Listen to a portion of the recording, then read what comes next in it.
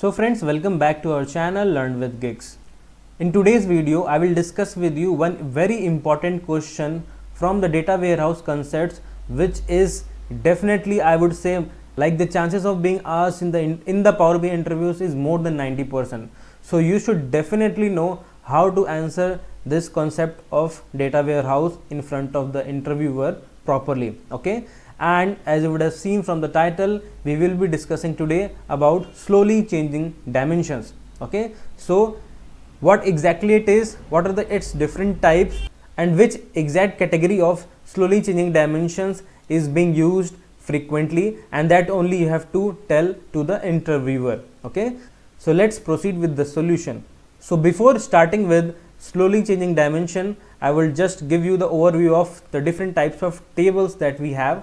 We have two types of tables. One is the dimension table and the other one is the fact table. Okay, dimension tables are the ones which has the master data. Master data means which do not change frequently, and the other one is the fact table. Fact table means the transactional data, where we have the data related to the transactions which frequently changes, and that has to be updated in the fact table.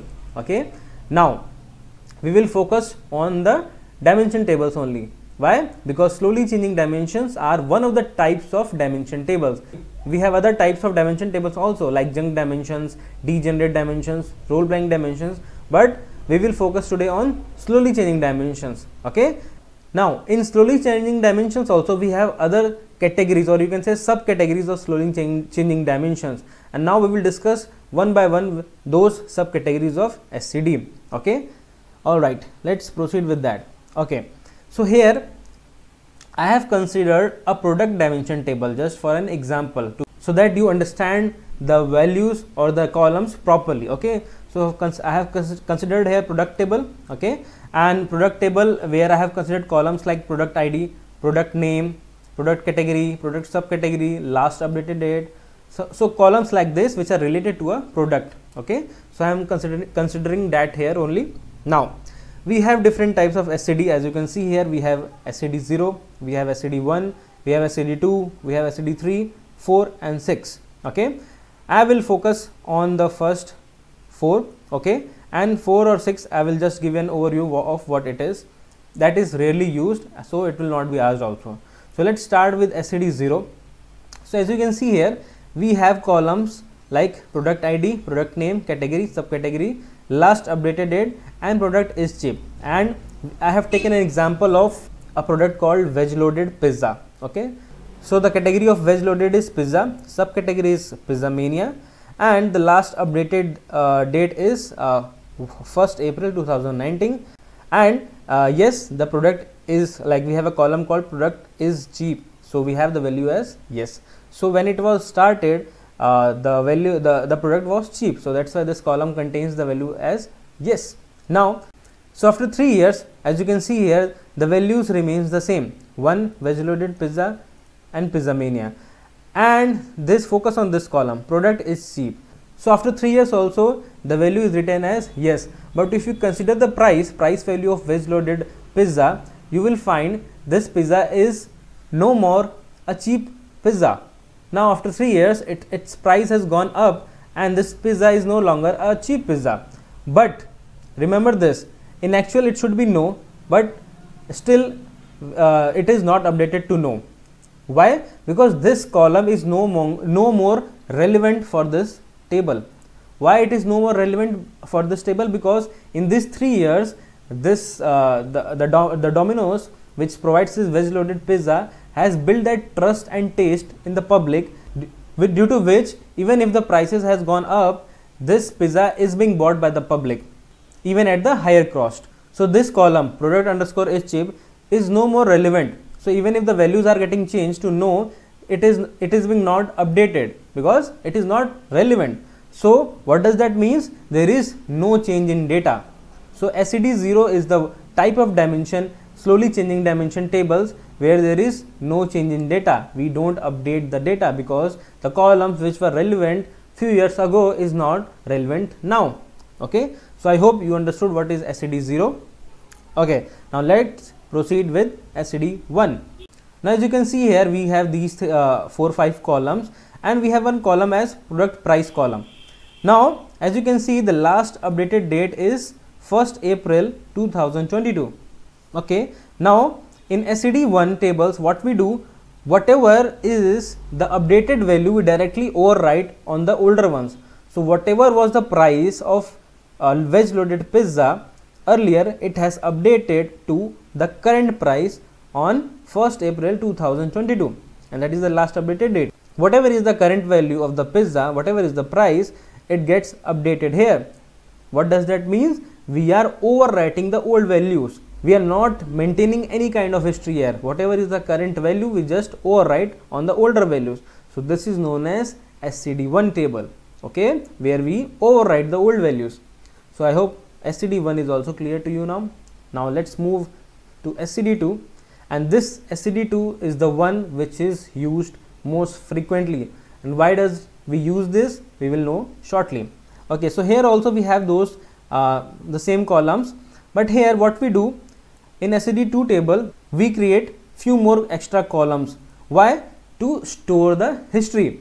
And why we require history? Because for example, if we have to calculate what was the price of veg loaded pizza for a particular duration, if we only have the current record in our data warehouse, we will not be able to calculate with the prices which were there in the older times, right? So that's why we maintain history.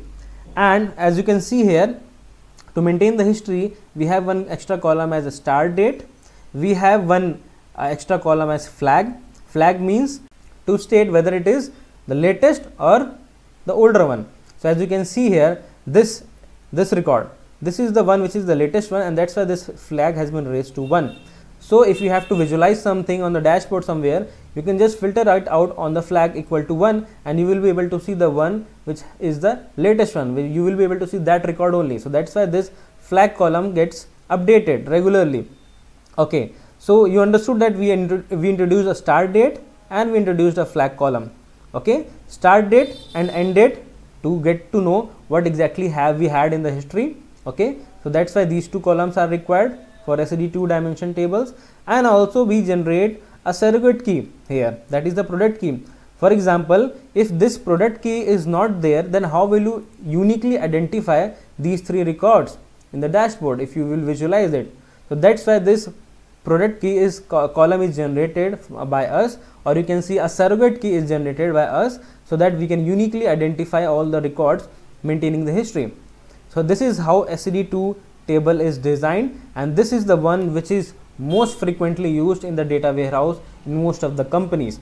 Okay, so this is the one you have to focus on, SCD2 slowly changing dimension tables. Okay, so I hope it is clear to you now for about SCD2.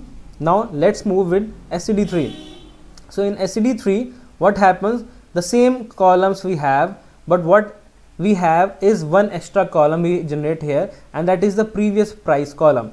So what we do here, whatever is the last modified price from the current price, we update it in a separate column. So as you can see here, the last updated price was 145 before the current one. So that's why what we have done is we have created a column called previous price, and we have put the value as 145, which will contain the last modified price from the current price. Okay, so in this way we don't have the exact history of the product, but we have the last price. So this is sometimes useful. So that's why this SCD3 tables is also used.